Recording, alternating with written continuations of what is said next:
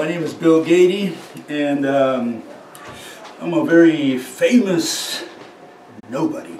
We still don't understand how this universe works for all those invisible phenomena, for all those phenomena in which there's an invisible mediator, gravity, light, electricity, magnetism. We don't understand how they work. And general relativity and quantum mechanics will not help you because they can only offer irrational explanation. A particle can be at two places at once. This particle affects the other one from a distance. There's nothing in between except spirits. And space-time is unimaginable, and it's four-dimensional. And so it's all irrational. You cannot picture any of it. Gauge boson, force carrier, bosonic particle that carries any of the fundamental interactions of nature. Carries a force, carries an interaction. Does a bird carry his fly? Does a fish carry his swim? Does a kangaroo carry his jump?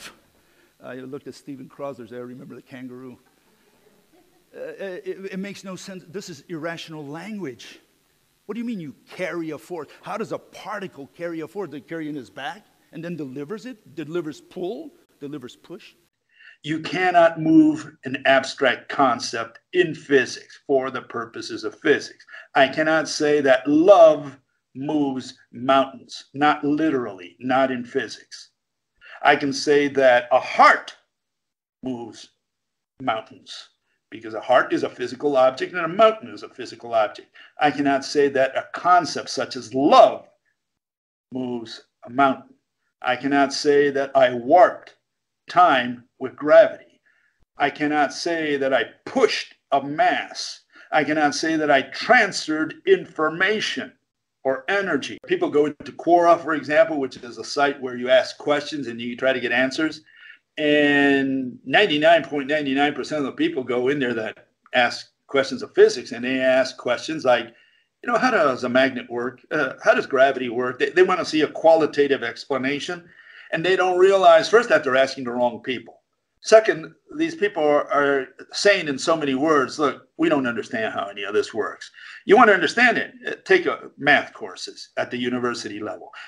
And so the persons, they ask a question, they never get an answer. They say, oh, I'm so puny, I don't understand any of this. And they say, thank God we have all these mathematicians that do all the thinking for us. They understand all of it. Here we have the moon going around the earth. How does it do it?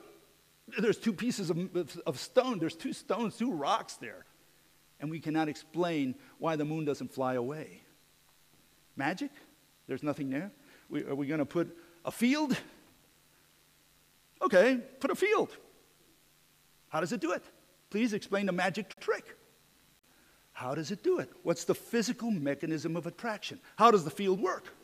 Is it like paste, like glue? Is it like tape? Is it like a vacuum cleaner? Sucking the electron in? Why doesn't the electron fly away? What's the mechanism? It's not sufficient to say, oh, it's a field. I could have said X. It's X. So what have you learned? You need to know what the mechanism of the field is. I mean, you won't get an answer. You won't get an answer from any of these people. Whatever answer they give you, for sure, 120% is irrational. In other words, you won't be able to picture it. Whether it's quantum or general relativity, you will not be able to picture it. Because as soon as you picture it, they'll say, oh, you took the analogy too seriously, too literally. You're not supposed to take it. This is a mathematical description, and the only way you can put it into words is, by giving you, the warp space, the warp canvas analogy. We're not criticizing the equations. We're not saying that Schrodinger's equation is wrong. We're not saying that de Broglie's wave equation is wrong. We're saying that the explanations that they give us, the physical interpretations, are irrational. They're not wrong. They're irrational. They don't publish qualitative stuff. You read any paper in the literature today, it's all math. It's all equations. That's why nobody reads that. No one in the general public reads that nonsense. Because it's all just math taken to ridiculous levels today. You read any of those papers, just equations. You don't see any pictures in there. So you can't understand any, you can't visualize anything because there's nothing to visualize, because they're not concerned about qualitative explanations, about causes, about, mechanisms. And so when you submit a paper talking about qualitative stuff, they reject it immediately because they say, look, classical mechanics died in the 19th century. Where have you been in the last 100 years? Now, I ask people, do you really believe you need to take calculus at the university level or linear algebra or whatever? Do you need to take all this math to explain this simple system? Here we have just two magnets coming together. That's the entire system. Two pieces of metal. They attract each other. You would think that all you need to do is figure out what invisible thing is here between these two magnets. I can already feel them pulling to each other. All you got to explain, or in other words, all you really got to do is make visible what you think Mother Nature has between those two magnets. And because that's the entire system. If these were the only two things in the universe, how does Mother Nature do this? And the only way you're going to figure it out is by making the invisible visible. You got to make whatever object Mother Nature's using there visible, and then you'll understand the mechanism. We can explain this universe, at least one model can, and that's the rope model, and that's, I can explain mechanistically. I can explain to you on the board how gravity works with this model. I can explain light, electricity, magnetism. I can explain all this. And you don't have to take my word for it. You just have to watch the movie. I'm not going to tell you, look, it's unimaginable. It's four-dimensional. You can't see it. It's zero-dimensional like or one-dimensional like in string theory. But now we can see why the moon doesn't fly away.